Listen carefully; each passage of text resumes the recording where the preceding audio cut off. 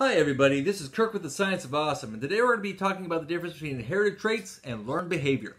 An inherited trait is something you inherit from your parents. It comes through your DNA. Now this might be something like your hair color or your eye color or the way that your nose looks. Whereas a learned behavior is something that you learn. It might be how you learned how to read or how to walk or how to ride a bike. So in today's activity, we're going to be exploring those inherited traits that you get from your parents by making ugly babies. Now, in order for this to work, you need to go to the Science of Awesome website and download this sheet that says the Ugly Baby Lab. Now, on here, we have various different traits that someone might have on their face. Okay, so first we might have the shape of the face, the cleft chin, the texture of the hair, so and so on, okay? So, as we all know, every baby has two parents, a mother and a father. Now, whether they are in your life or not, everyone has a biological parent that is a mother and a father. You get half of your DNA from your mother and half of your DNA from your father. So what we're going to do is that we're going to flip a coin to see whether we get a dominant or a recessive trait from our father. A dominant trait means that it's really strong. A recessive trait means that it might be a little bit hidden, it's weaker. Alright? And so what you're going to do is you're going to roll, you're going to flip your coin, put it down. Now, if it is a heads, that's a dominant trait, okay? So we just remember that dominant is going to be heads. I'm going to put a little note here.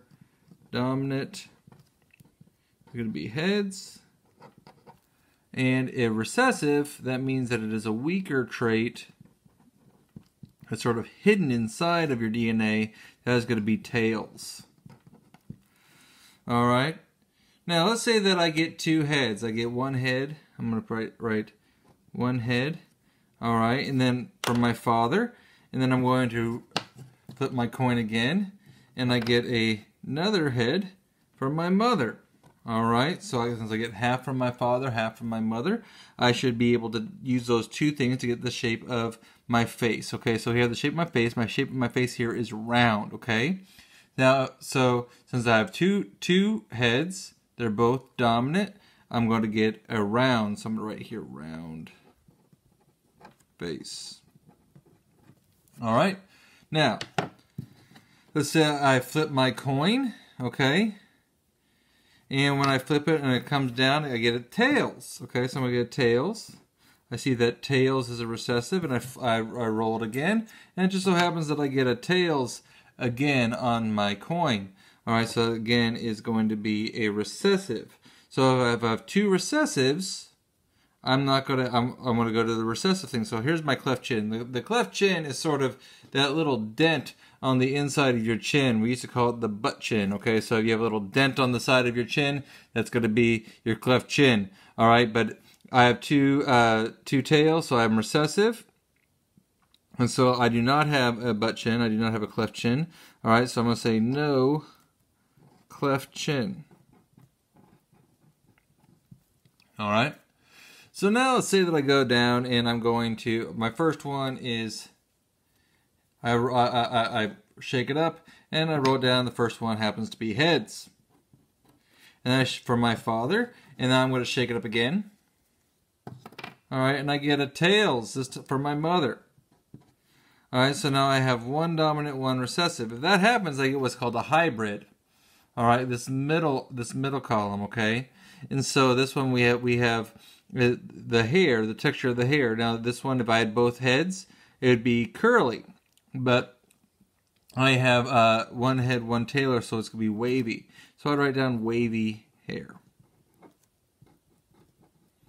All right. Now you're going to do this throughout all of these different characteristics of what you would get for a baby. Now when you are finished with that, over here you're going to take your, you can draw your ugly baby. Alright, so I look at here, I have a round face, so I might draw a round face here. Okay. And as a good scientist, I would label it round face. Alright, and then I look at my chin here, there's no chin, I have some wavy hair, so I look over here at this wavy hair over here, and this wavy hair goes like this. Alright, and I continue on, and I draw a terrible wavy, it's almost like a mullet. All right. Get some wavy hair down here. All right. And so on. And I keep on working and I keep on drawing my ugly baby. All right. And so this is what, and at the very end, I'm going to name your baby based on whatever floats your boat on what you think it should look like the best. All right. So what you need to do then, again, go to the Science of Awesome website and you can download this lab. If you don't have a printer at your home, that's fine. You can pull it up, take a piece of lined paper, go through each of the sections, and write down whether it's a round face, cleft chin, wave hair, the spacing of the eyes, with the shape of the eyes, position of the eyes, whatever it is.